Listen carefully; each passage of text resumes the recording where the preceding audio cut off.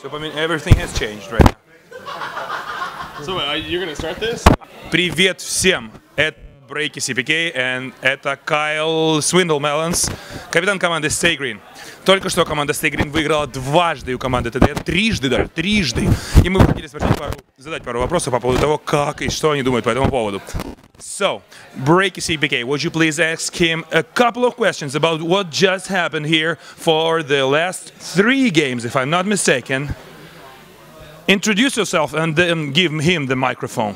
Okay. Hi, I'm Kyle, aka Swindlemelonzz, and this is Nick, aka Breaky CPK. Thank you. Thank you. No problem. Best games ever, go. No, okay, so here, we're at the LAN Center here. We're at the Neo-Lucian Gaming Center, I believe it's called, here in Thailand, of course, and obviously it's the Swindlemelonzz here. You guys just got finished playing against Trademark Esports in a scrimmage. Again, it's just a scrimmage, sure, but you've defeated them now 3 times in a row here at the LAN Center. Do you think that means anything? I mean, it's nice for us because, like, personally, we're riding a pretty nice streak. We've won, like, our last...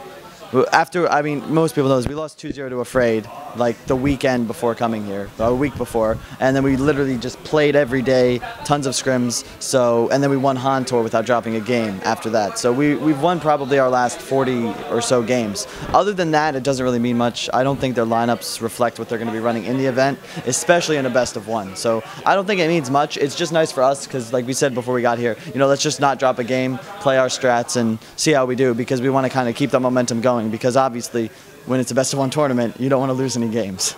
Speaking of your strats, a lot of people have been referring to your strats as Pub Train. I'm sure you've heard of this. Yeah, it was coined by Moon Meander. Yeah. Perhaps. No, but okay, so the term that's being thrown around, I mean, does that bother you at all with that term? Not really. I honestly see, like, I follow the Dota meta game a lot, like Dota 1, Dota 2, and the real awesome thing about, like, the Chinese scene from Dota 1 and in Dota 2 even now is that all kinds of strats are viable. The way you're supposed to beat the lineup that Complexity and TDM popularized so much, you know, the hard carry farming, was to run a timing push strategy.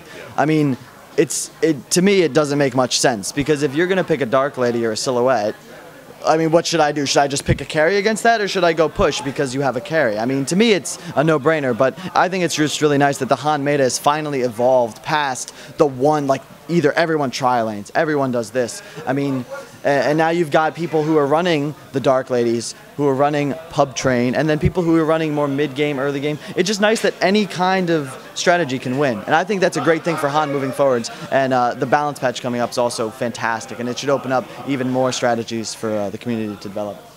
Awesome, awesome. Well, I think that pretty much covers it for now. Obviously, we'll get plenty more, obviously, once the event comes around. So give it back to Ivan here, close it out.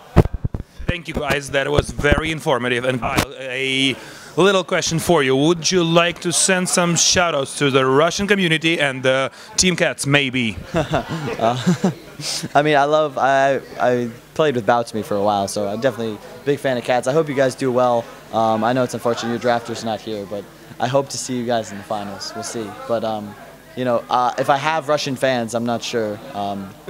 Thank you. And Davai. You have. Давай. Thank you, Kyle. Давай. Garena.